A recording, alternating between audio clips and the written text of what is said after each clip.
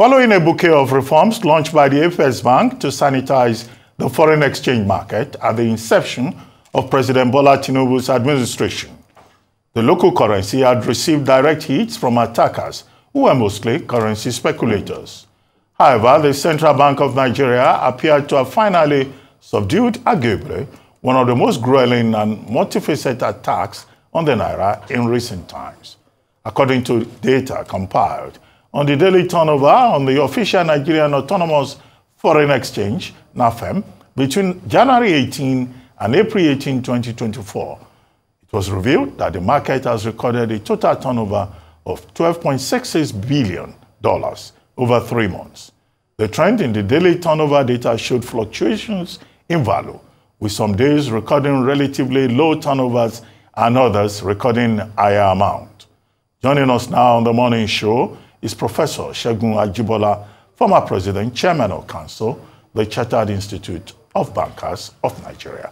Good morning, Prof. Thank you very much for joining us. Yeah, good morning. Well, Prof, thank you very much. Yes. Two quick things. First, the Naira. The way to summarize that introduction is to say that, look, Mr. Yemi Kadusu the other day was saying confidently in Washington, D.C., that from being rated the worst performing currency in the world, the Naira is now the strongest performing currency in the world. And that is as a result of the strength, and effectiveness of the monetary policy choices that the central bank has made under him. I would like you to comment on that. And then secondly, on this topic that we took earlier on this morning about, this jubilation that Nigeria has been able to get a $2.25 billion loan, 40 years, 10 years moratorium, interest at 1%, and that, according to Mr. Wale Edun, it's almost like having a free lunch. It's almost like having free money. And that on the fiscal side, what they intend to do is to take long-term, low-interest loans while shoring up resource mobilization in Nigeria. Those two issues. Yes, thank you very much, Mr. Moderator. Naira is a currency. Dollar is a currency. Both of them are mere tools. In economics, what we refer to as means to an end. The end itself is what is achieved using the currencies, whether you are talking about Naira or you are talking about dollar. Now, if we look at our environment, that is our economy, in the last 12 months thereabout, our currency is perhaps one of the most volatile globally, rising to a peak in terms of depreciation. It is not devaluation, depreciation, because of the role of market forces. And also coming down to what it is as of today. When we start talking about the performance of Naira over the period, here we see the rise, but what were the fundamentals that caused that rise in the nominal value of Naira to dollar? I don't know. What really caused that depreciation from 500, 600 to 1,800, 1,900? It's difficult to dimension. But one thing is certain. It is so easy for prices to go up. It is so difficult for prices to come down. In economics, we refer to as prices are sticky downward. The moment they go up, to bring them down, you need about 5 times the efforts to have stabilized them to bring a price down when you allow it to go up. So we've seen loss of efforts, loss of harvest of what I refer to as low-hanging fruits on the part of the monetary authorities to bring the nominal rate of Naira to dollar down. The actions on the Bureau de change, which from time, nobody understands why licenses for over 5,000 Bureau de change operators were issued in Nigeria. Today we are still talking about 1,005. I am still not convinced that the monetary authorities can police effectively 1,500 Bureau de change operators, but that's one. Then we've seen actions on the part of the monetary authorities. Banks offload the excesses that you have in your open position to bring liquidity to the market. We've also seen actions against speculators, black market operators, and some both physical and non-physical. Then we'll see some confidence coming from external parties, investors, especially in the area of portfolio investment. So all this combined has helped to strengthen the value of the Naira from that unexplainable rate of 1,008, 1,009 Naira to a dollar in the recent time. But mark my word, I call them low-hanging fruits. We are still coming back to talk about the economic fundamentals facing our environment. Because we, after all this, we then come back to ask ourselves, what next? Right. So that is there. Then when we now talk about the borrowing, $2.5 billion, you see, generally, borrowing by any sovereign nation is not the problem. The problem is what you apply that loan to. What comes out of it? What do we want to achieve from such a loan? When, as a sovereign nation, there are so many things that surround you as a sovereign nation. Your relationship with your trading partners, with creditor nations, with debtor nations, your relationship even with your correspondent banks, your relationship with international financial institutions. All these put together also define the strength of your economy, vis-a-vis your foreign exchange reserves. Now, if we are talking about 2.5, 2.2, I think. $2.25 billion loan. The question is, where is that loan going in the economy? It is not bad. From simple economic principles, it's not bad to say this economy, we want to borrow so amount. But what are you applying that loan into? Personally, I do believe that a loan of this nature should be project-tied. We should be able to dimension one after the other. How is that $2.5 billion going to be applied to help the economy? Into what project? Into what infrastructure? Into what areas of the economy? How do we want to apply it to strengthen the economy as a whole? So if we tie the loan to specific projects, then we must build control, accountability around it. If it's a real project. Mr. Segun promised all of that. Talked about prudent management of resources. Okay. Yes, and then we pray that there will also be walking the talk. Yes. I mean, I'm sure you're speaking from experience in terms of what has obtained in the past, where we borrow money and we can't see an appreciable investment in terms of infrastructure impact on that borrowing. So despite the promises, like you said, it's that the promises, he makes good on those promises. Now, talking about what you've talked about, you said we'll take this further, and is that further? I'd like you to take it.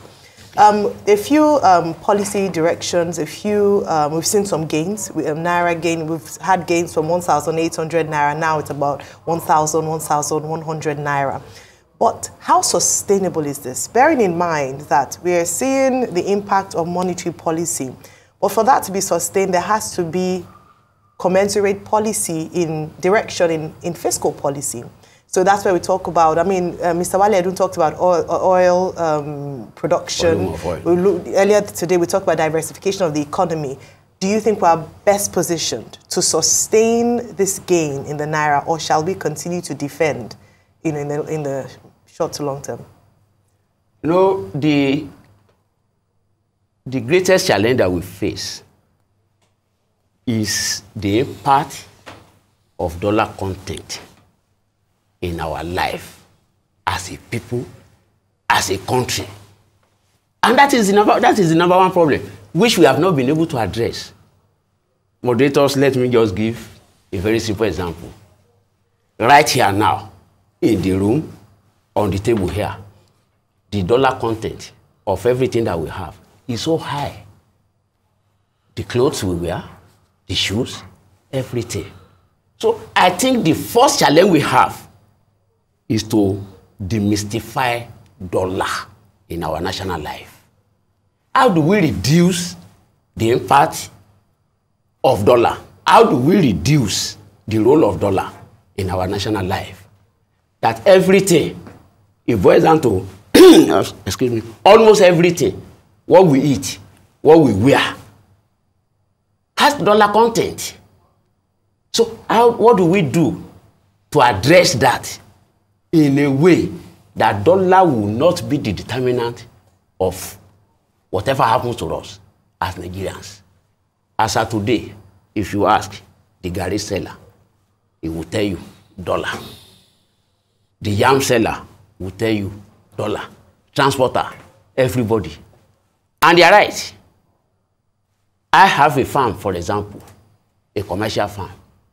In my farm, the price of one cutlass has moved in the last 2 years from about 1,000 to over 5,000 naira. Cutlass.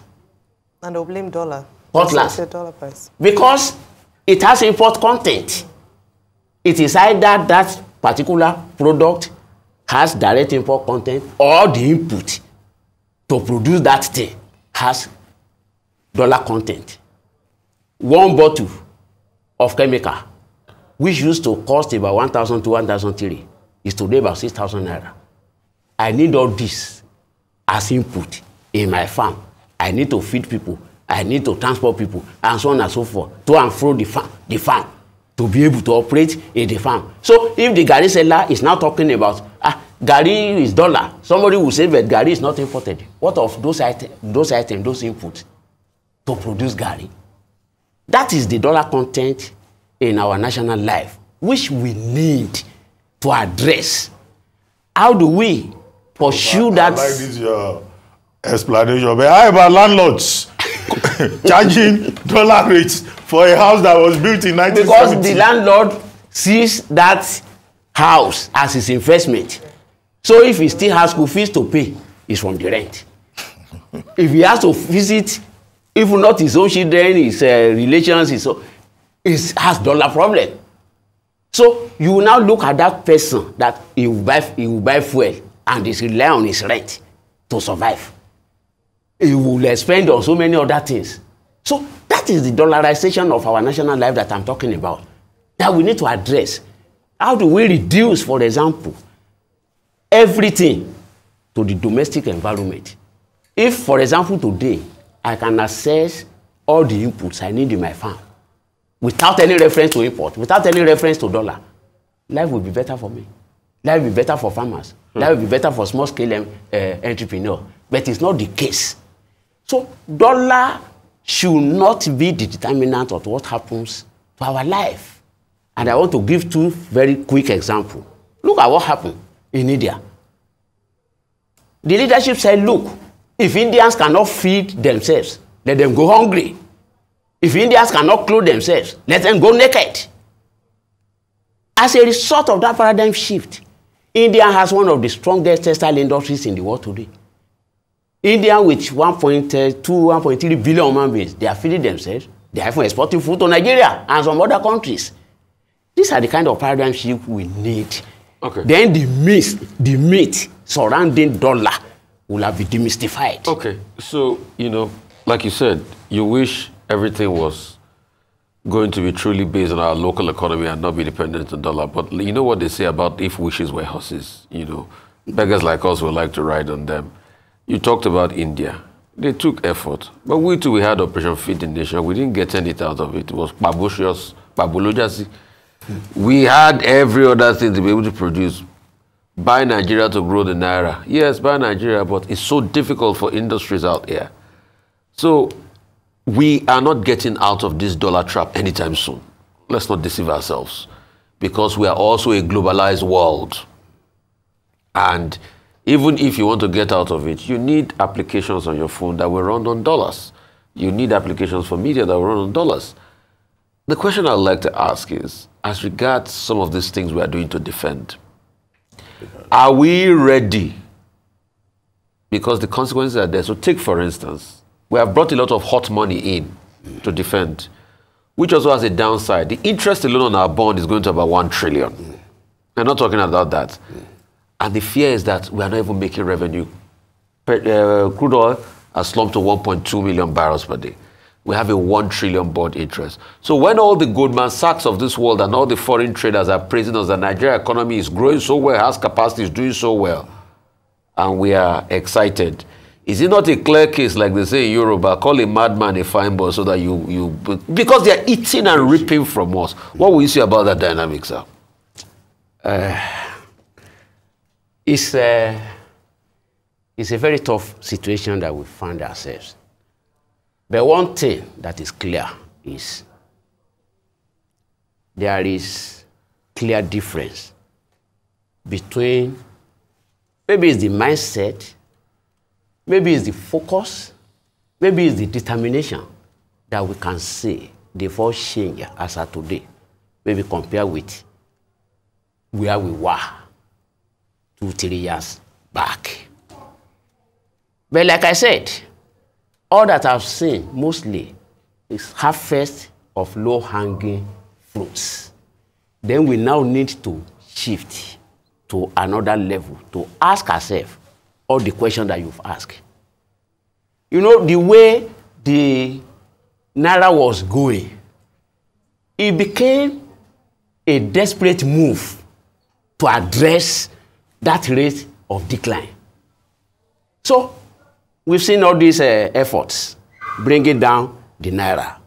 Without that, perhaps our economy as of now will have been declared credit unworthy. But they caused the problem in the first place by floating the currency. They are the ones that, you know, we told them that the dynamics of this our economy does not support a float, that even the Americas of this world still defend their currency. We all know how much Britain spent 14 billion pounds sterling to defend the pound sterling on Black Wednesday. But they slumped us into this in the first place. Well, they caused this in the first place. The fault is all over. You see, like I said some times ago, a currency that is not a convertible currency, that is not a vehicle currency, is difficult to float.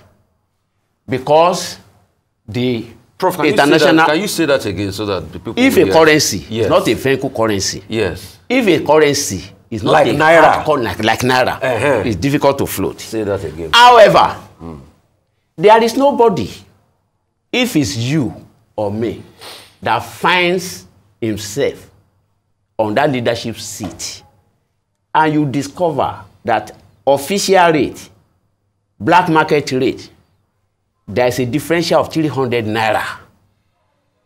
Emergency billionaires are coming on an hourly basis. And that situation has been left unaddressed. You would do anything. If I were in that position, I would do anything that I could do, like yesterday, to stop that. And I think that's what led to that floating of the Naira. To stop. I don't want to call it madness, but it was a fundamental economic dislocation in this environment. So if a president comes in to see that kind of situation, what can we do immediately to stop this? It's a way of the privileged few using official vehicle to earn economic rent. There's no leader that will want to just accommodate that and life continues. So I feel for the leadership. I feel for the president, say that kind of situation and say, what can we do immediately to stop this economic madness? Well, Prof, so I think that is what brought about that floating. If everything were to be in order, Prof, and that, I'm sorry, and that is subjected to serious discussion, I we guess say your that, point. oh, no. You are saying that the Tinubu administration did the best it could under the circumstances. It took a realistic view of the matter and took the decision. Low-hanging fruit, possibly. But you've used the word economic fundamentals. That is about three that's times. what we have to talk about now. You said economic fundamentals led to the decision, which you could not define. Okay, now you say low-hanging fruits have been used to define the madness, to address the madness. Now, what economic fundamentals must we now address? Very good. To achieve that objective of 5 times the steps that you talked about to put this economy on a sound footing? Very good. In the 1970s, and you mentioned it, sir, in the 1970s, if you look at the third National Development Plan, that perhaps, as an economist, has been the first attempt at redefining this economy since independence. Third National Development Plan, 1975 to 1980. We came up with some strategies, import substitution strategy, export promotion strategies. Let's see what we are not talking about economic fundamentals. Let's see what we could do to be economically independent as a country. What are those things we need not import that we continue to accommodate in this environment? Look at sector by sector.